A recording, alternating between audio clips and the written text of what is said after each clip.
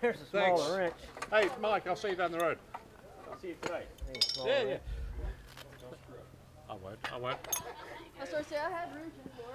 Hey, we've just come into the lunch stop at, where are we, West Virginia? Yeah. At a little place called Williamstown, and that's, I'm from Williamstown in Melbourne, Australia. So it's quite fitting that that we're here. That's kind of inner. Yeah, it is. But anyway, we've cracked our fuel tank again, so we're just doing a little bit of a jerry rig on the side here, and I've got quite a few of the locals here have all chipped in, and we've got a Peanut Sportster tank, and just putting that on and cut the fuel line, so we've bypassed the original tank on it, and we're just now getting ready to go back out on the road and refuel it and see how it goes. We've just got to strap this thing on and make sure it doesn't wobble too far. But the bike's going well. It's just after yesterday's episode with the tank, I've just given up on it now. Yeah. But anyway, having fun. It's cannonballing, isn't it?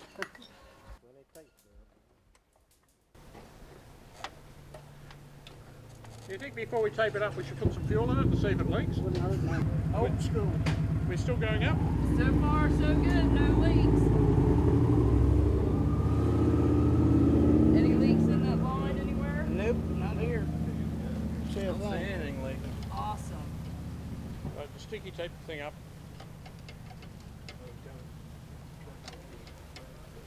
They call this state West Bygone, Virginia.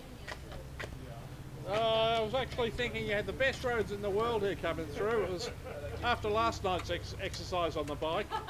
I wasn't really enjoying this, but today riding through your roads in West Virginia, it was just that's what cannonballing's about. It's just absolutely lovely.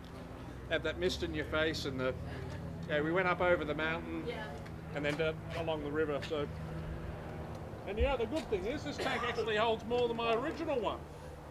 I've still got room for more fuel. Get the cutting torch out. That's what you better do with that thing. Yeah, well, as I said, we'll get a Sharpie and we'll get all you guys to sign it where you are, or put a little arrow over your map, or yeah.